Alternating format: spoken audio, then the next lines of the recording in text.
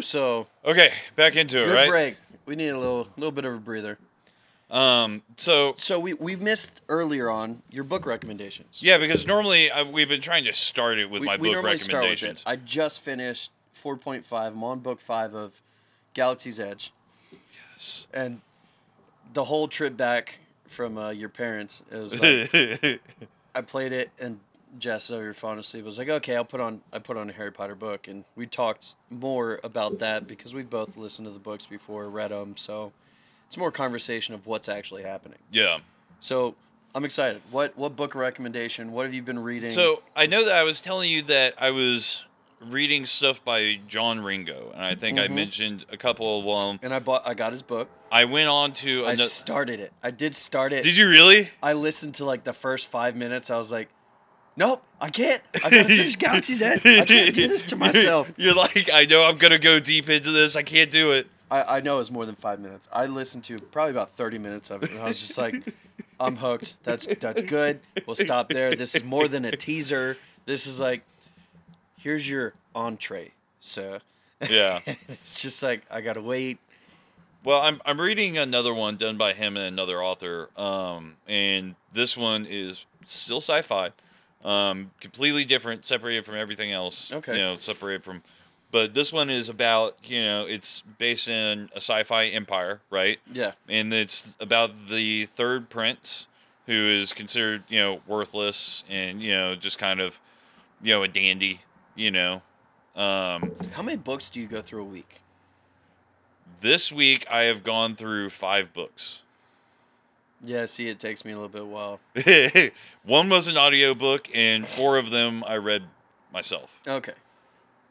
Audiobooks In the audiobook, I had already read, but then I Okay. wanted to listen to it as an audiobook. But I was going to get into the audiobook because the audiobook was one of Jim Butcher's latest novels.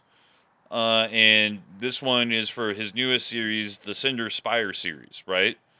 And the Cinder Spire series, I forget what the first book was called, but it's essentially, think like...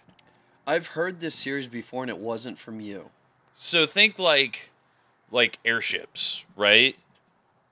Aardvark read this Aardvark series. read this series, yeah. Yep. And Because so he was talking about it last time we were I playing think Risk of Rain. I think when I was hanging out with him, we were talking You about it. recommended it, and he was like, "Oh yeah, like this book." And Yeah, because they just came out with the second one, which is the Olympian Affair, right? So, but getting into what it is it's think like like Age of Sails, like 1700s Age of Sails with everyone's being all proper and cast the mainsails and all that jazz. exploration time frame. But with airships, right? Okay, that makes me think of. But they're not blimps, right? So don't think blimps. It was like, it wasn't Never Ending. It was like Everlasting. All I know is there was an airship. It had Robert De Niro in there. He was the cap.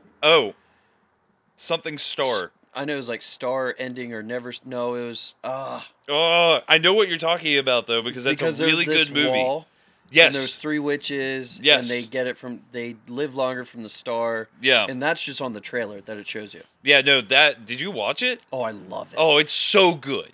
Like, It's so good. Like, that one came out of left field for me. Well, yeah, and then they put him on there, Robert De Niro, and it's just like, okay. Why is Robert De Niro in this? And then you're like, and he's a cross-dresser? Oh, yeah, but his character was so good. Oh, it was, but it was a good movie. Never Ending Star, it wasn't Starstruck. Mm-mm. I'm gonna Google it. But going back to airships, which got me onto this. Yeah, so, for... Oh, well, now I was going to reference something, and now I can't remember the name of that. Oh, fuck that. Alzheimer's coming in hard and fast, son. Stardust. Yep, he was in Stardust, and he was the captain of the airship, which is more fiction, but you're saying everybody's doing this. So when we're saying airship, think closer to, like, Final Fantasy airships, right? So kind of like, was it Final Fantasy. I mean, that gives me more of an idea. I'm thinking of Treasure Planet type airships. Yeah, with sails. Yep. It's very much with sails, right? And It's very Treasure Planet. Definitely.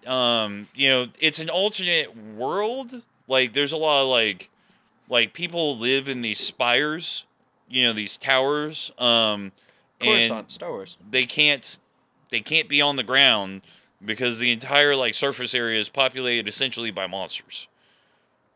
And there's like etheric energies that power like crystals that they can use for weapons and shit like that. I don't know, it's very cool. I got very into it.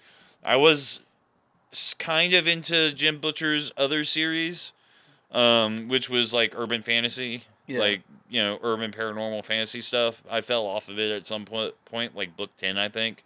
But yeah, he very much after you read too much of one thing, it's kind of just like, well, I need more.